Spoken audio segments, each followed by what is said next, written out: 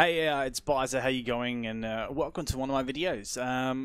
I've jumped on today, and this morning, something that bugged me was when I jumped on and wanted to have a look at a couple streamers on Twitch. That watching them on 1080 or 720p source, Twitch wouldn't allow me to do it. Now I get 90 down and 36 up. Megabytes per second, megabits, one or the other. I should really know the difference, but look, listen, it's good speed. It's NBN speed in Australia. I don't understand why this keeps happening. Like, this is so annoying. This is so annoying. Look, I've got one of my mates on stream right now that I'm watching a bit of Rig Bro. And this is on source. Now, yes, he's got quality today where I can go down and have a look at this, and that's fine, no worries. But on other days where Twitch is a bitch, and trust me, Twitch will do this to many streamers out there, where they will only allow you to have one server, and look, it's doing it again. To people out there that are having these problems, we can't watch Rig. Or we can't watch anyone else. This morning, there was a couple people that I wanted to watch, and they had 1080p that they were streaming at source, and I couldn't watch them. And I was sitting here racking my brain, how do I get around this? So I decided to search, and I found something. And it's called StreamLink Twitch Guo. It's something that's up on GitHub. I believe it's GitHub, and it's two things. It's StreamLink and StreamLink Twitch GUI that you need to use, and you need to go. So what I'm going to do is also you need a media player to use. So what I'm going to do is I'm going to run through this quickly and show you guys how I set my site up, and we're going to use RigBro as an example. Here is the interface of what I'm using as Chrome on my side, and how it's lagging on 720/60 source, right? As soon as I install this,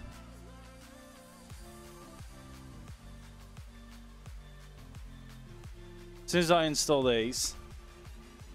and download VLC, which is what I'm going to play through my music player. We all know what we want to do. So I can show you guys. I don't need to go there. Obviously, I know what I want. So yeah, obviously clicking for all the links. I wanted to achieve the StreamLink Twitch for Windows 64 installer exe. That's what I'm looking for the download, and a StreamLink 0.11 exe, which is the latest. So I'm gonna open that. And I'm going to open that one as well. So I'm going to open those two. So these two I'm installing. So StreamLink is valuable to have. You need to install that. And just install where it's recommended, which will be in the C drive. So in your 86 C drive. And just let that install. Do the same for your Twitch Guru, because these practically link off each other. And the StreamLink Twitch GUI needs the StreamLink setup to be able to counter each other. So that's the way they need to go. And obviously I've already downloaded that today, so we'll just download this anyway and install that. So finish that, launch it, finish that, launch it.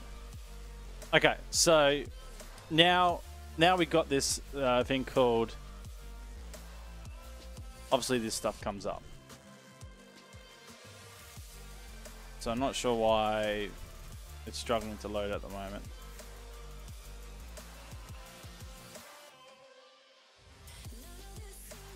So RigBro is continuing to lag in and out on there. So we're just going to minimize that for a second. And we got this feature browser that comes up, okay? So we're going to go to our settings, and in streaming, we got to hit, obviously have that StreamLink, but probably what you would have on there is probably standard input. You need to hit HTTP and type in 4 and 3. Now this is settings that I had in here prior. This would usually be 1 and 1 because I've already installed this earlier today. This is what's been left in here. I've just uninstalled before, but the settings are still here. So obviously these are my prior settings that are being left in here. Obviously you need to sign your account in, so auth your account in. So, you know, obviously sign in your account, auth your account. Go to your settings, click through, and you know, make sure you enable advanced settings and features. That's one thing you need to tick. That's one thing you should do. Just go through and have a look and just make sure you're happy with everything. With the way you want to go everything, but yeah, StreamLink is what you want to have for that, and HTTP. And so what this one, it says lowering HLS live edge. It says lowering the value will reduce the stream latency, but also cause buffering depending on the player condition. So I think that's what's that saying there is 4. That's 4 seconds buffering from what I have read today. From where the channel is sending all the information to when you're receiving it, there's 4 seconds in delay. So so you know how I'm getting buffer every single time with rig I'm watching. I'm gonna get a 4-second delay, but I'm not gonna get a buffer. So I'll show you what I mean in a minute. That's what that does. This is where you can play with it. If you're still getting buffer issues, you can up that. So if you have any issues, you click on that, and that will give you more information on the details. Click through it, and then you make sure you have VLC player for you know, your players, or you can go through whatever else you want to have for your player, and then obviously you stream whatever qualities you want to have. So source, your chats. So I'll have mine open up on Google Chrome, your lists, notifications. You know, I've unticked my enabled desktop because I don't want mine popping up on my screen all the time. It'd be really annoying when the streamer cup's not live, and that's why I disabled that one as well.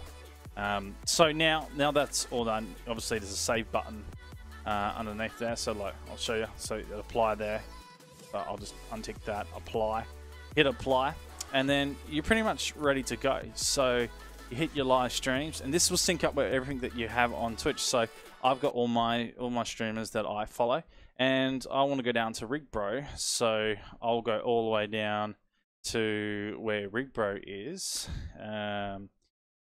He had a couple. So where is Rig sitting? There's Rig there. So if I hit Rig now, he'll load up. Here's his chat.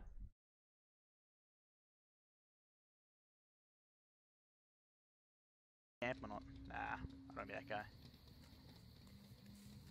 Go and check on these gens. And here's the stream.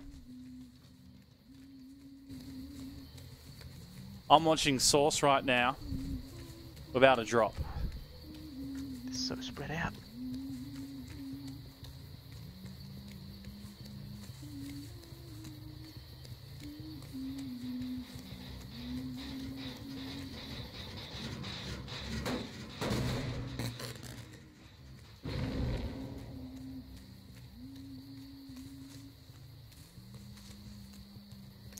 Problem solve it?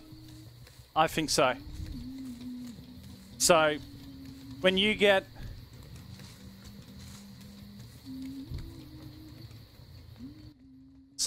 that's pretty much how it goes, and you can open up multiple windows, and you can do it in you can put your chat, you can do your chat browsers in Chatty or different chat apps, whatever you want to do. This is customizable to however you want to do. It is called StreamLink Twitch GUI.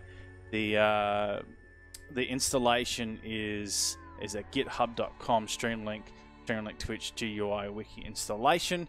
It is fantastic from what I have done. Trust me, it is. I spent 3 hours today finding it, making it work, reading information, trying to figure it all out, and it took me 5 minutes. As soon as I figured it all out, it took me 5 minutes to make it work. And now, knowing how my internet is now, and like, I know my internet can handle speed, and I know it can handle streams.